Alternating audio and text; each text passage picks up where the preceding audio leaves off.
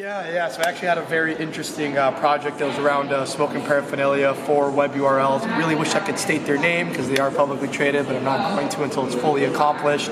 But what we're going to be able to do for them tomorrow, I had about like a 1 hour call just going through a few details with them, and they're actually integrating authorized.net into all 4 of their Shopify pages, and I made it even simpler where they don't need to exactly use our new authorized.net payment gateways. What we're actually doing is we're going to reprogram every single one that they already have integrated, skipping about a 3-hour process and actually making it 15, and also allowing them to keep all their transactional data and making sure there's no errors with the new software integrated into the web URL. I'm excited.